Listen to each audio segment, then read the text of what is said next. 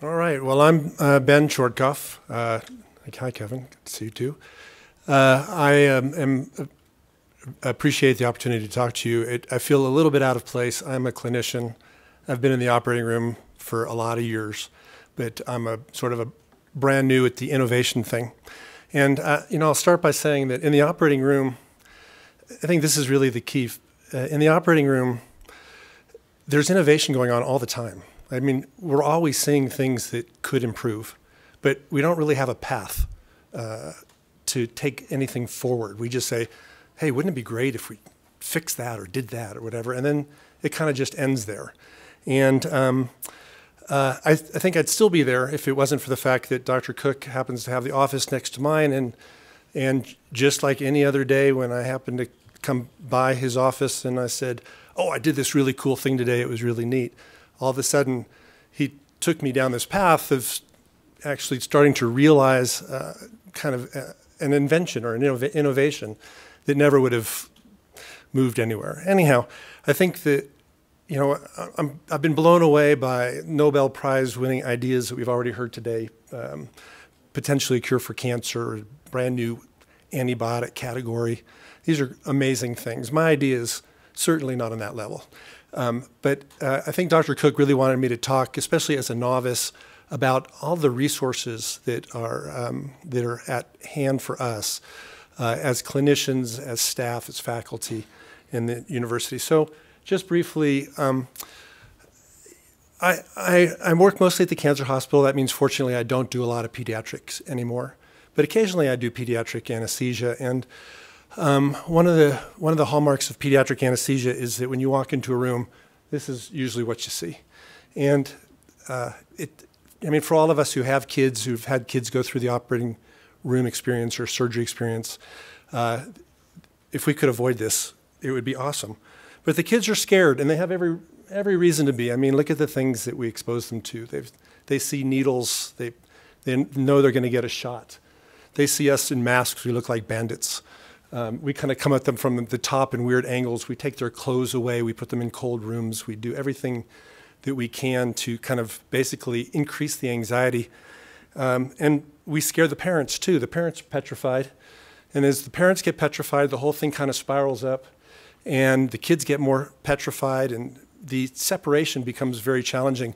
We do have medications that help us separate children from the parents and get into the operating room and get them off to sleep. But those medicines, none of them are perfect. In fact, most of them have significant side effects, including, for most pediatric surgeries, the medicines that we use to calm kids down last longer than the surgeries do. So when they wake up after anesthesia, they're still being affected by the medicines we use to calm them down. In addition, the medicines we use cause kids to be confused and it's harder for them to wake up, grasp, and know that they're safe at the end of a surgery. So when we're done with a procedure, if we've used pre-medications, the kids are often fussier, harder to calm. So if we could avoid medicines, that would be ideal. So I've got 2 kids, and I know that no matter what's going on, if I let them play video games, the whole rest of the world disappears. And so using video games in the operating room has been something that I've played with a lot. Just either I'll bring in my cell phone or a tablet, let the kids play a video game or watch a movie or sing a song. There's a lot of things that we do to help calm kids down. And then one day I got in my New York Times subscription a free Google Cardboard, and I played with it and took it to work with me. And I used it on a couple kids. I just put a video game on the Google Cardboard, and it was like magic. It was frighteningly like an opiate. I mean, it is amazing what a child will let you do if you distract them. And the thing that was even more amazing was it wasn't just the child, but if I gave the child this to completely distract and absorb their attention, the parents calmed down, everybody calmed down. And I could tell the kid, I wasn't sneaking up on the child, I could tell the kid, we're going to go to the operating room now, I want you to keep playing, and we're going to get you off to sleep and we'll be done. And it allowed me to do a lot of procedures without having to use pre-medication. So it was, again, frighteningly powerful. So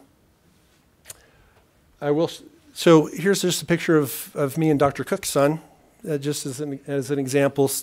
This is how we would get a kid off to sleep. Just have him sit on my lap. He's playing a little video game. He's kind of looking through the Google Cardboard, and I'm just talking to him, telling him I'm going to have him breathe some anesthesia medicine and get him off to sleep. As you can see, it's a great idea. I mean, it's a fun idea, and it works. It's incredibly easy. The thing that struck me even more importantly was if I could now just take the next step and get them to play a video game that would encourage them to breathe in some sort of a deep and regular pattern, then I would actually not only would it distract them, but it would facilitate the anesthetic. They have to breathe to get the anesthesia medicines in. So if I could create a video game that would allow them or encourage them to breathe the way I want them to, that would be an added bonus. So Dr. Cook kind of turned me on to all the resources of the hospital. We have bioengineering, we have financial assistance, we have business and idea development, and these things didn't all happen sequentially. They all kind of happened in parallel. So for the novices like me who never knew that these resources existed, I just want to kind of go through and kind of outline the groups that have helped me so far. The T.V.C, of course, is where we went for initial invention disclosure, and they provided me with this first look at, is there patentable information? Is there intellectual property? There may or may not be. We're still working on that. But I would have never even thought to kind of go there. They provided an engine funding program that gave us money to begin to cooperate in a lean canvas program where we're now dealing with an entrepreneurial lead and a group of people who are helping us kind of really define the problem, define where the solution lies, and whether or not this is marketable. The School of Bioengineering with Dr. Peter Lenz took on the project and gave it to a group of undergraduate students who worked on how to create a system where they could communicate the breathing to the video game that was happening and make that connection, and help me with just the dimensions. How do you get this device out of the way enough that I could put a mask on the face?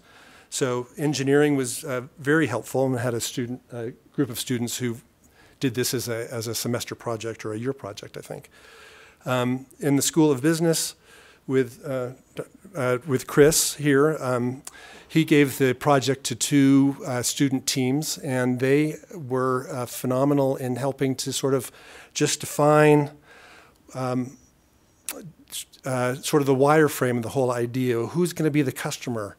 How are you going to present this as a product? What's the business model going to look like?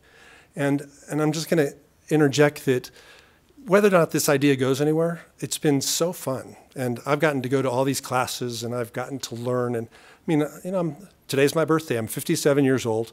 I've never been older than I am right now, but I feel young. I mean, I feel invigorated again because I get to do all of these great things with all of these young kids at the University of Utah who are actively thinking and generating ideas and making the product better. We've worked with the Gapp Lab, which is a phenomenal resource, and it's a collaboration between the Center for Medical Innovation and the Entertainment Arts and Engineering group, and that's run by Roger Altizer, I think is here. And we got a grant through I-Corps, which is already mentioned, and that's been phenomenal.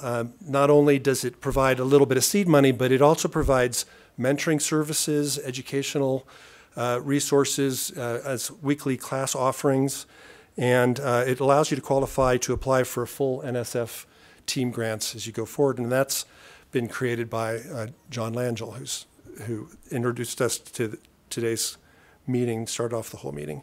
In addition, the whole Bench to Bedside project, which is also by John, is a group of multidisciplinary student teams, and our team's been made up now of some students from the biz school, some students from the engineering school, all collaborating and coming together and creating a new project on their own and giving this life. In the Bench to Bedside, there's substantial sums for a little project like this, especially for students. It's given both me and the kids exposure to entrepreneurs and engineers and potential investors. So it's just been a great project. So that's the project I've been involved with. I've been working with Kai and Chris, and thank you. Yeah.